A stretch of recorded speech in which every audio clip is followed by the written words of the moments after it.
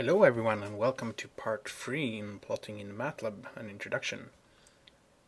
So, in this part we will talk about something called handles and how to use handles to customize your plots and objects in your plots. And this is very useful sometimes. And it's also maybe the hardest thing to grasp in this series, but with the examples and this video, I'm sure you will be able to handle it. Okay, so what is a handle? A handle is a pointer to another object. And that other object can be a figure, an axis in a figure, or something within the figure itself, either a label, a legend, or a plot. So it's something that points to this. And handles are somewhat specific,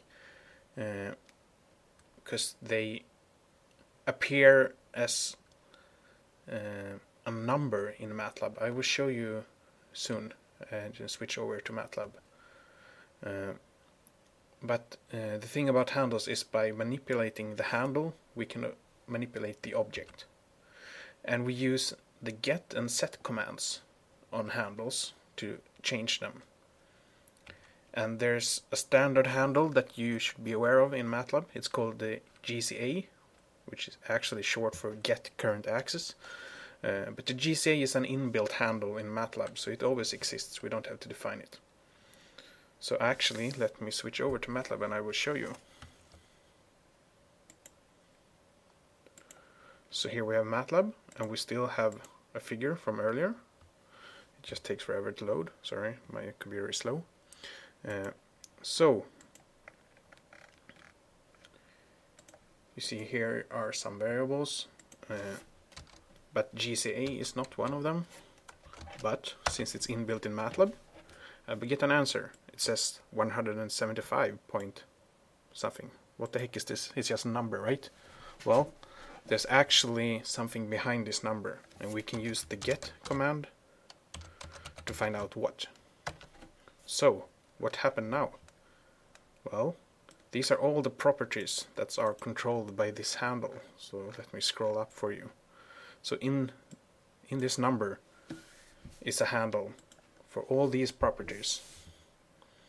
And this is things that we can change with the set command. So let me switch back to my presentation. Yes, and I showed you all this. So here we are. I just did the get on the GCA handle. And for example here, font size is one of the things we can change. And that's one of the things you usually want to change, because the font size is really small. And we can use them by using the set on the handle. We change the font size to 15. And GCA is always the handle to the current figure. So if you have many figures open, you need to be sure that you switch to the right figure before you change it. And one way to get around this is to store the handle you're interested in a specific variable, like this for example. So what can we do with handles? Well, I told you we can change the font size. So here is an example where we changed the font size of the axis and the legends. And it's done like this. And you can look at example 13. And it doesn't change the labels and the title, but it will if you run it twice.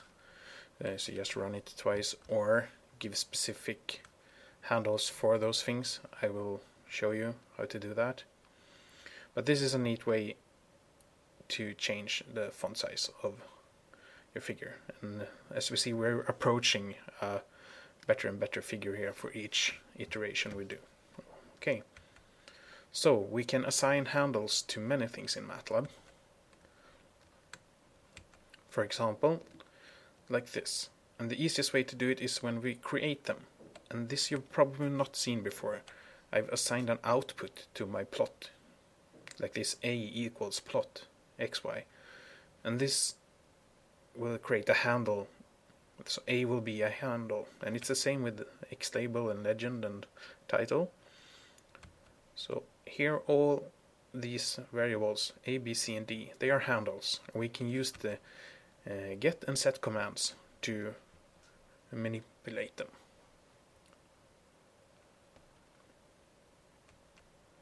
So let's do some things with handles in this figure. So here I've created separate handles for each of the objects I wanted to change. So I used, and this is general syntax, you use set, and the handle here is just a placeholder. You insert your own variable name and the new value you want to use for it. So here I've used one font size for the axis, which is the size of the figures here. And I used a second font size for the labels and the title and the legend. So here the X label, the Y label, and the title are all with a second font size. And I could give them all individual font sizes if I wanted to. And you can check out this in example 14. Okay, so what more can you do with handles? Well, here I've used handles to change the range of my data, what is plotted. So I've changed the limits. So it's something called the X-lim to 10, between 10 and 15 on the x-axis, and I've changed the y-lim to between 0 and 30. So you can do this to, in effect, zoom in on a specific area. Although, to be fair, there's an easier way to control the limits, and in example 15 that's written in a comment how you can do that. But you can also do it like this with the handles. So handles is useful for many things. We can, for example, use it to specify where we want these ticks to be.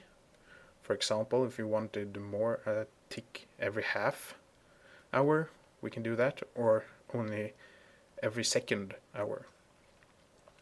And we can also change the names of the ticks if we, for example, don't want numbers down here. Maybe we want different letters or strings, whatever we choose. We can control it with the handles.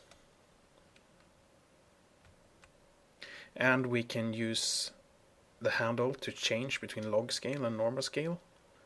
And I accidentally said in the first video that I covered this in the second video, but no, it's in this video. So sorry for that.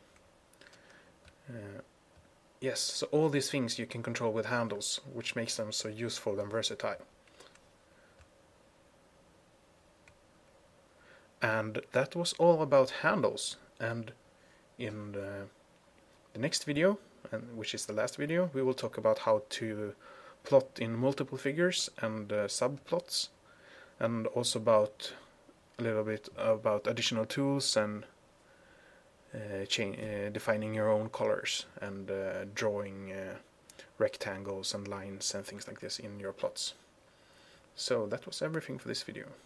Thank you for listening.